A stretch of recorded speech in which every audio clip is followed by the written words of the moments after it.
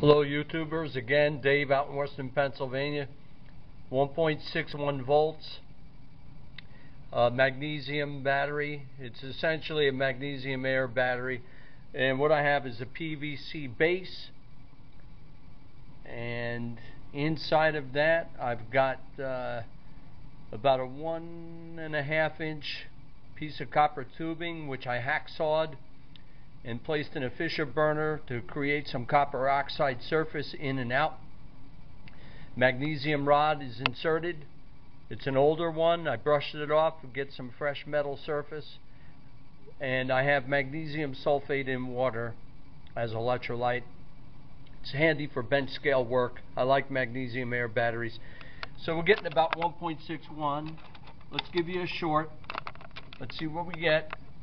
A hefty 176 short circuit. I'll take it. Magnesium air batteries.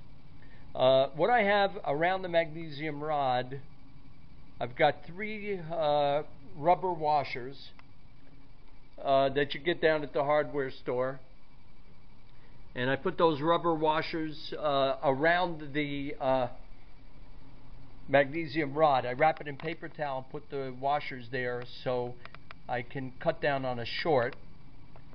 There's an earlier one I made today, but I put those rubber washers in there around the paper towel and shove the magnesium rod in.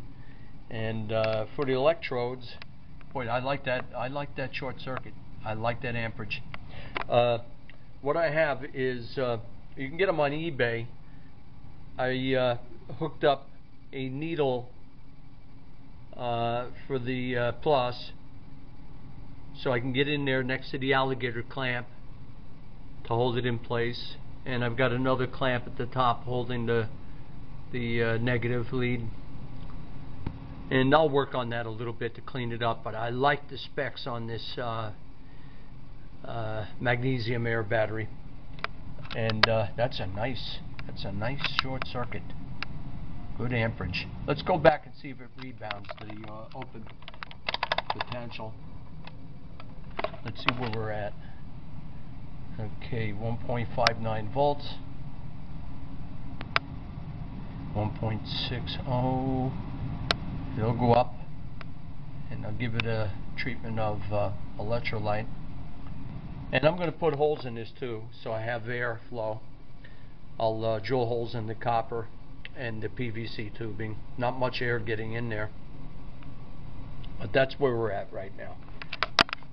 Thanks for watching. Bye for now.